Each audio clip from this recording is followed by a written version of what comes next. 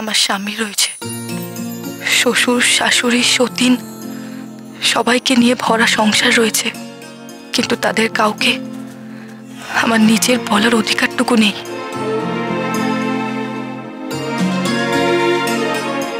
চ চ তাড়াতাড়ি চ। কে কে ওখানে? ও তোমার চোখের ভুল। নাও তাড়াতাড়ি চলো, লুচিগুলো ঠান্ডা হয়ে যাচ্ছে। হ্যাঁ চল।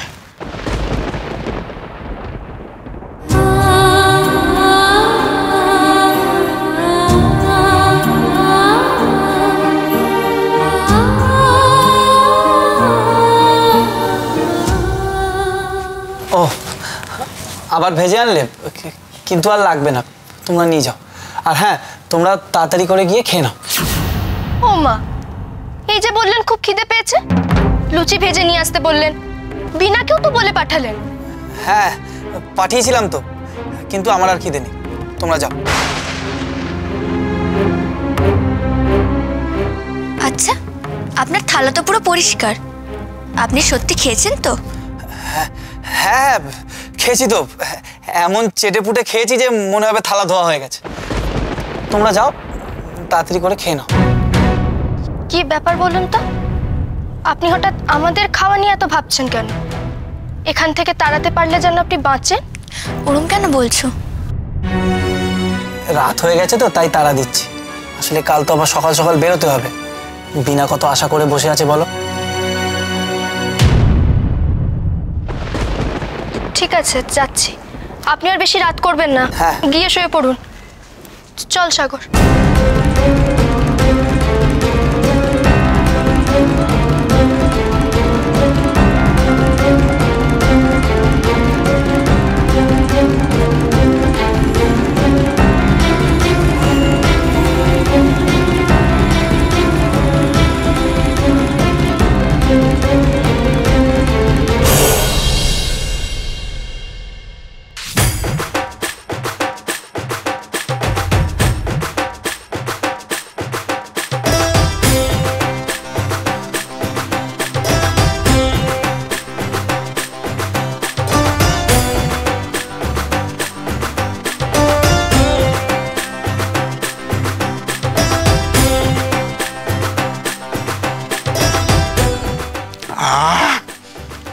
অপূর্ব, মনে হচ্ছে না পিসিমা অমৃত খাচ্ছি। কি স্বাদ! খাও খাও খাও, আর দুটো লুচি দি।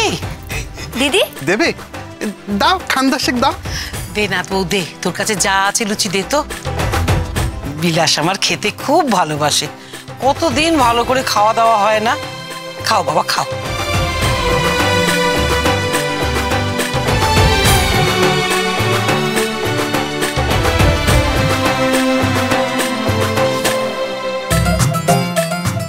এই এত খাবার পিসিমা, আমি কি বকরাক্ষস নাকি?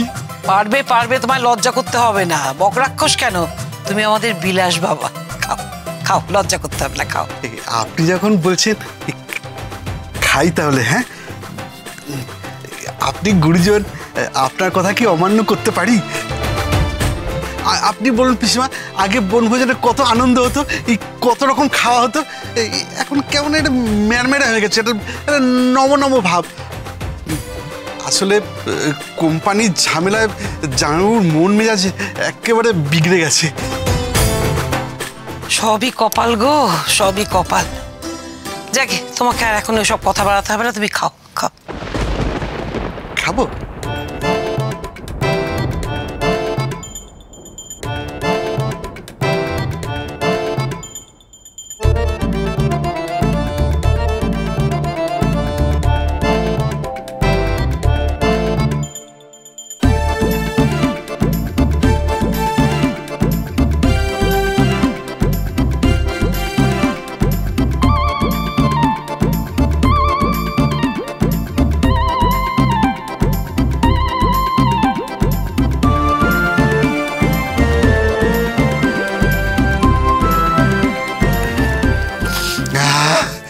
খুব তৃপ্তি করে খেলাম পিসিমা। যাই, এবার হাতটা ধুয়ে আসি। হ্যাঁ,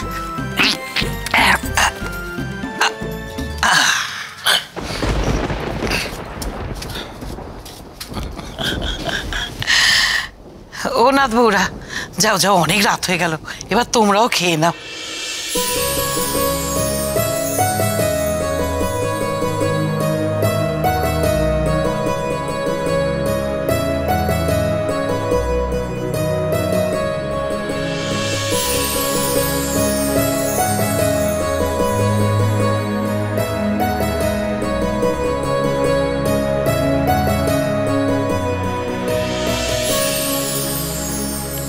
পিসি ঠাম্মা, এই রান্নার স্বাদ তো আমার খুব চেনা।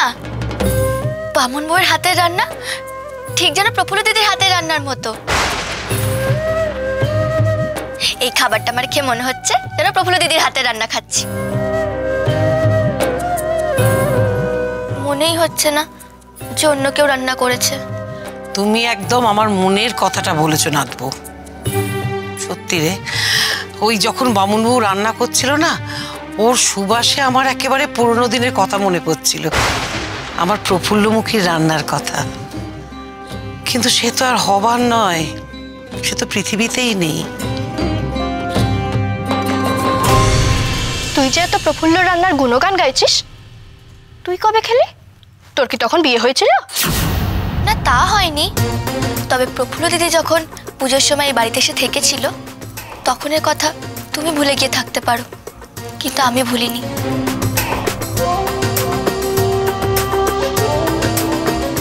আর তোমার নিশ্চয়ই এটা মনে আছে যে প্রফুল্ল দিদিকে অপদস্থ করার জন্য তুমি প্রফুল্ল দিদির রান্না নষ্ট করতে চেয়েছিলে।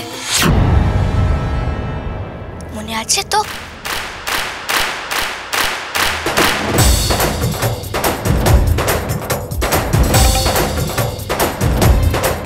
ওমা, তুমি এখানে? তোমাকে সে সাগরবাবু কখন থেকে খুঁজছে।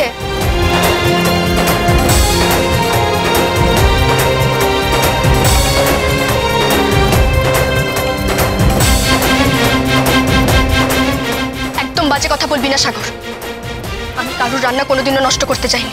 ওরকম বাজে স্বভাব আমার নয়। আরে রে, উঠে পড়লে কেন? ও দিদি, দিদি আমার ভুল হয়ে গেছে, আমি আর বলবো না। তুমি খেয়ে নাও, খাবার ফেলে যেও না। আমার পেট ভরে গেছে।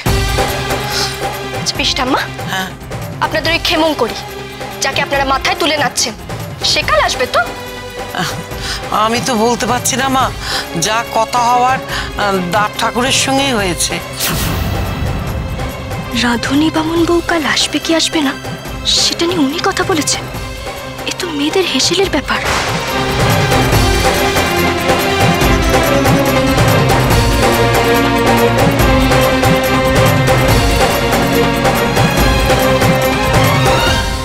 না না, উনি যতই অনুরোধ করুন না কেন, আমার আর এখানে থাকা চলবে না। ওদিকে নিশ্চয়ই সর্দার নিশি আমাকে খুঁজতে বেরিয়েছে। সবাই নিশ্চয় আমার জন্য চিন্তা করছে। চারিদিকে ইংরেজ সৈন্য, শেষে আমাকে খুঁজতে বেরিয়ে তাদের হাতে তারা যেন ধরা না পড়ে যায়। আমাকে এক্ষুনি ডেরায় পৌঁছতে হবে।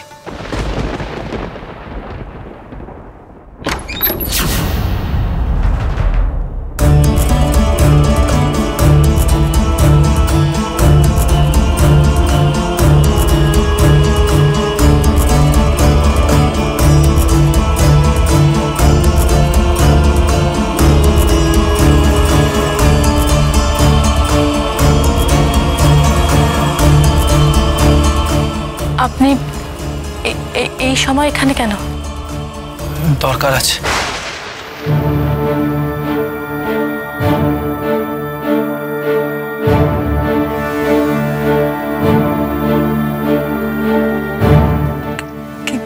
কি চান আপনি?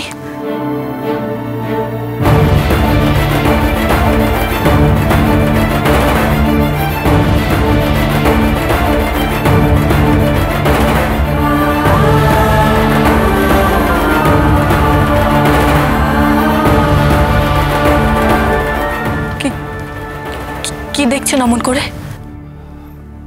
আপনাকে কোনোদিনও এইভাবে পাবো তা আমি স্বপ্নেও ভাবিনি।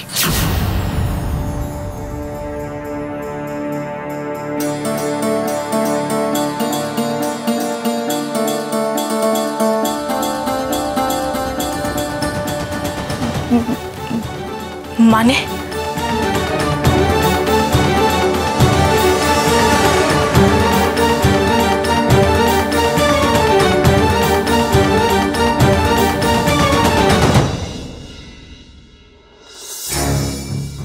আমরা সব জায়গায় খোঁজ করেছি ঠাকুর, দুর্গাপুর গ্রাম থেকে শিকারপুর পর্যন্ত, এমনকি ভূতনাথ গ্রামেও দেখেছি। মায়ের সন্ধান আমরা কোথাও পাইনি। আমাদের চরেরাও খবর করেছে সব জায়গায়, কিন্তু জানা যায়নি যে সে কোথায় আছে বা কোন দিকে গেছে। ঠাকুর, আপনি কিন্তু এবার একটু শক্ত হন। রানীমা কিন্তু বদলালো না, আগে পেছনে না ভেবে ও বিপদের মুখে ঝাঁপিয়ে পড়ে, আর ওর সঙ্গে সঙ্গে আমাদেরকেও যেতে হয়। না দিবা, রানীমা কিন্তু শুধুমাত্র আমাদেরকে বাঁচানোর জন্যই এত বড় ঝুঁকি নিয়েছে, কারণ সে চায় না তার দলের কেউ বিপদে পড়ুক।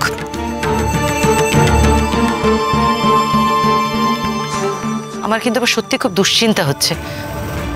দেবী কোম্পানির সৈন্যদের হাতে ধরা পড়লেন না তো?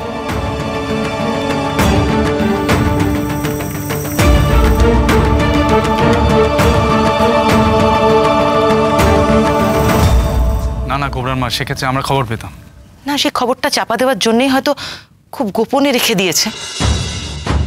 না, তা সম্ভব নয়। কোম্পানির সৈন্যদের মধ্যে আমাদের চরও আছে। এমন কিছু ঘটে থাকলে সে খবর এতক্ষণে আমার কানে এসে পৌঁছতো। তাহলে রানীমা গেল কোথায়? কোথাও না কোথাও কোনো চিহ্ন তো থেকে যাবে। এবার কিন্তু আমার অন্যরকম সন্দেহ হচ্ছে। কিরকম? ঠাকুর, ও এখান থেকে নিঃশব্দে চলে গেছে, কাউকে কিছু না জানিয়ে। হয়তো নতুন করে সংসার ধর্ম করার কথা ভাবছে আবার, আর নয়তো কি?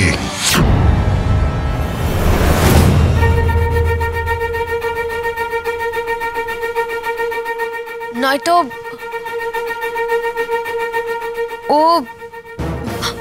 ও গোপনে নতুন দল তৈরি করার চেষ্টা করছে, নতুন লোকজন তৈরি করার চেষ্টা করছে, তাই হয়তো কয়েকদিনের জন্য গা ঢাকা দিয়েছে। কেন তোমার এরকম মনে হলো দিবা?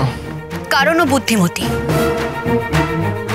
ও এটা খুব ভালো করে বুঝতে পারছে যে আপনি ওর স্বেচ্ছাচারিতাটা আর মেনে নেবেন না।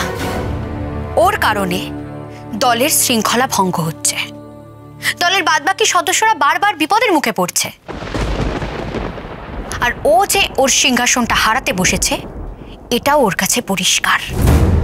গোটা বারেন্দ্র ভূমিতে ভবানী পাঠকের চোখ এড়িয়ে যে কিছু করা যায় না সেটা মা ভালো করেই জানে। হ্যাঁ ঠাকুর, আমারও কখনোই মনে হয় না রানীমা নতুন কোনো দল শুরু করবার পরিকল্পনা করছে। ঠাকুর, মানুষের মনের গতি প্রকৃতি কখন কোন দিকে যায় সেটা বলা খুব মুশকিল, সেটা বোঝাও যায় না। দেবী এখানে আসার আগে যেমন মানুষ ছিল, এখানে আসার পর তো সে অনেকটা বদলেছে, তার চিন্তা ভাবনা বদলেছে। দেবী হওয়ার পর হয়তো আরো বেশি পরিবর্তন এসছে ওর মধ্যে, আর সেটাই তো স্বাভাবিক। সবার তো আর নিজের মনের উপর আপনার মতো সংযম বা নিয়ন্ত্রণ নেই। ঠাকুর, আমি একটা কথা জোর গলায় বলতে পারি, দেবী আমাদের সঙ্গে বিশ্বাসঘাতকতা করবে না। কোনো রকম দ্বিচারিতা দেবীর মধ্যে নেই, সে বিশ্বাস আমার আছে। আমারও তাই মনে হয়। মায়ের মতন বুদ্ধিমতী মেয়ে এমন কাজটি করবে না, আর যদি তার বুদ্ধি লোপ পেয়ে থাকে তাহলেই সে এমন কাজটি করবে। তখন কিন্তু সে রানী মা বলে পার পাবে না।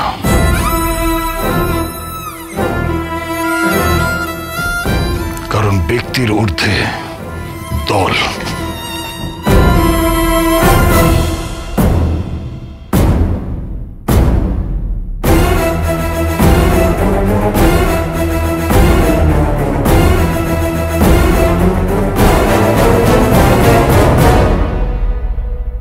সারা বাংলার মানুষ আপনাকে ভয় করে, ভক্তিও করে। তাদের চোখে আপনি ডাকাত রানী। বাংলার নারীর এমন রূপ কেউ কোনোদিনও দেখেনি। কেউ কোনোদিন স্বপ্নেও ভাবেনি যে এমন এক নারী যার ভয়ে দেশীয় জমিদাররা কাঁপে আর বিদেশি সাহেবরা ব্যতিব্যস্ত। কিন্তু কিন্তু কি? কিন্তু আমি ভাগ্যবান, ভাগ্যবান যে আপনার আরেকটা রূপ দেখেছি, যা হয়তো কেউ দেখেনি। তার মানে? আমি দেখেছি আপনার কোমল স্নেহময়ী রূপ।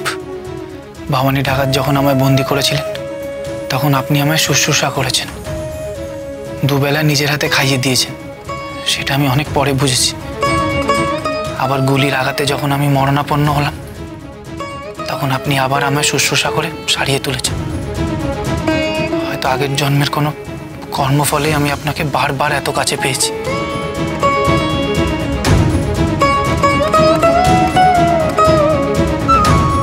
তাই সাহস করে আজ রাতটুকু আপনাকে আমার বাড়িতে থাকতে বললাম।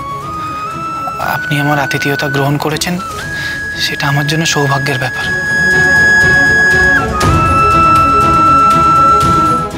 সারাদিন তো নিশ্চয়ই পেটে কিছু পড়েনি, তাই খেয়ে নিন একটু, দয়া করে এইটুকু খেয়ে নিন।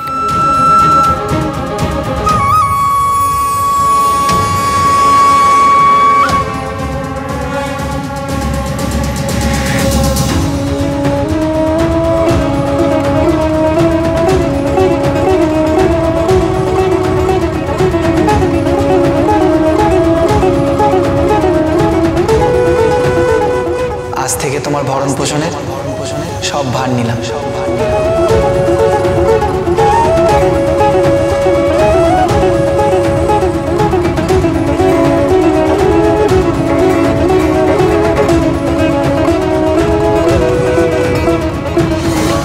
এত রাতে উনি গেলেন কোথায়? ওরে বাবা, ওটা আবার কিসের ছায়া? তাহলে কি কুন্দর কথাই সত্যি? এই বাড়িতে পেতনি আছে। এবার আমি কি করবো? ওনাকে অন্য কোথাও খুঁজে পাচ্ছি না।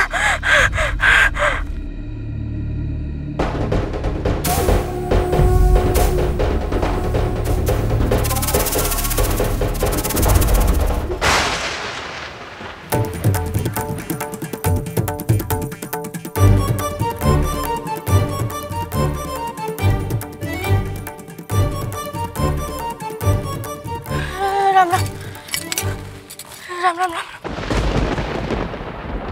কি হলো, খাবেন না?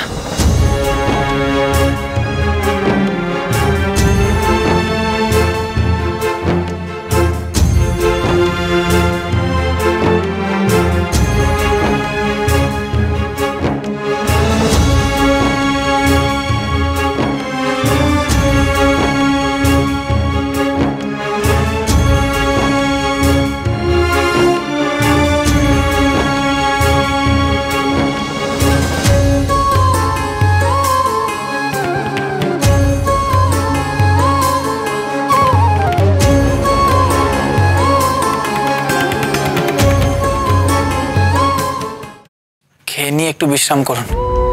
কাল আপনি কিভাবে নিরাপদে এখান থেকে বেরোতে পারেন সেই খোঁজ খবর আমি করছি। ওই সাহেব আর দেবী সিং কখন কোথায় থাকবে সেই খবর আমি আপনাকে এনে দেব। আজকের মতন আপনি এখানে নিরাপদ।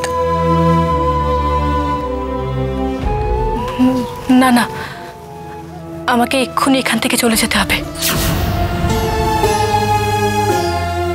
চলে যাবেন?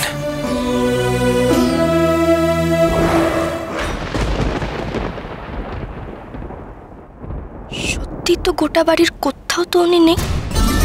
গেলেন কোথায়?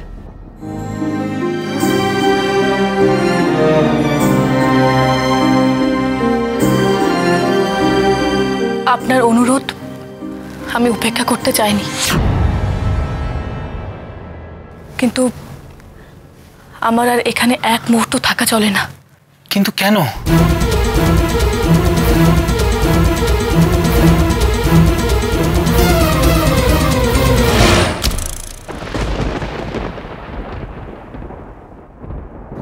তার সব কারণ আপনাকে বলা সম্ভব নয়। বেশ, আপনাকে বাধা দেওয়ার কি বা অধিকার আছে আমার?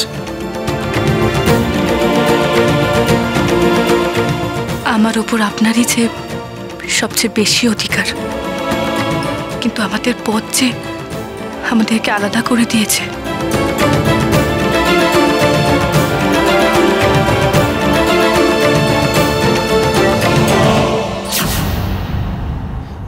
যাওয়ার আগে অন্তত খেয়ে যান।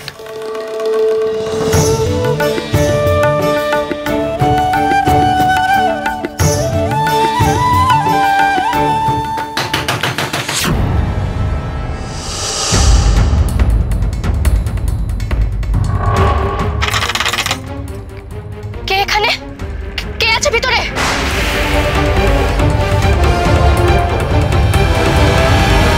দরজা খোলো।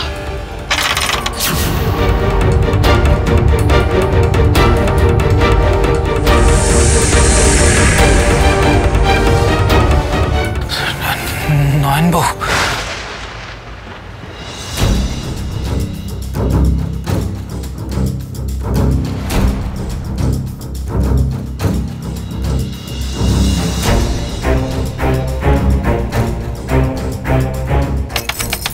দরজা খুলুন। আমি জানি আপনি ভেতরেই আছেন। আপনার গলার আওয়াজ পেয়েছি আমি। কার সঙ্গে কথা বলছেন আপনি? দরজা খুলুন। কি করবেন এবার? দরজা খুলে দেবো।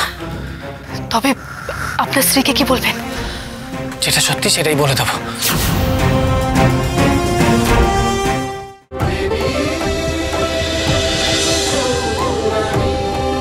স্টার জলসার প্রিয় শো দেখার জন্য সাবস্ক্রাইব করুন আমাদের ইউটিউব চ্যানেলে এবং আপডেটেড থাকার জন্য প্রেস করুন বেল আইকন। চলো চলো চলো চলো পাল্টাই।